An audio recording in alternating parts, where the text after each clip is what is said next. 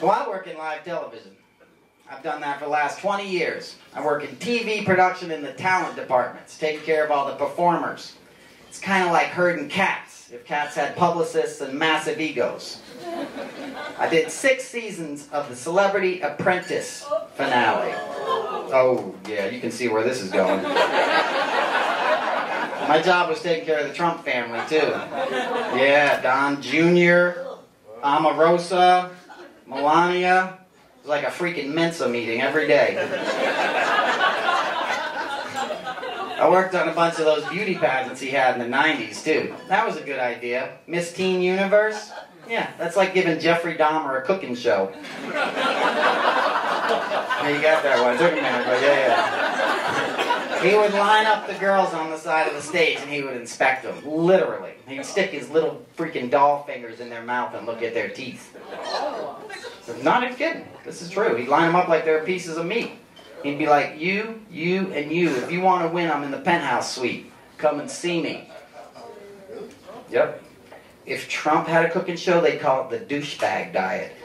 McDonald's, chocolate ice cream, and girls that look like Ivanka are all he ever eats. I really like you guys now.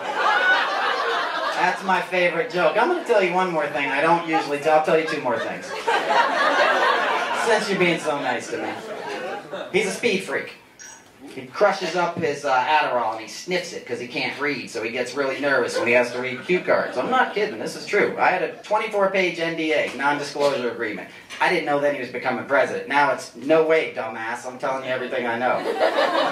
So he gets nervous and he crushes up these pills. That's why he's sniffing when you see him in debates and when you see him reading. That's why he's tweeting, you know, it's like he's out of his mind. It makes sense if you think about it. Methamphetamine was invented by the Nazis to keep the fighter pilots up all night on bombing runs. Right? So it makes sense that Trump would use it to hate tweet and a self-centered rage at 4 a.m. on the toilet. Right. I'm going to leave you with this. My favorite thing so far in the Trump era is when James Comey had to go to the White House and tell him about this dossier and the existence of a videotape of Trump taking a couple of showers with some Russian working girls. And it was Trump, right? So, of course, they had to be golden.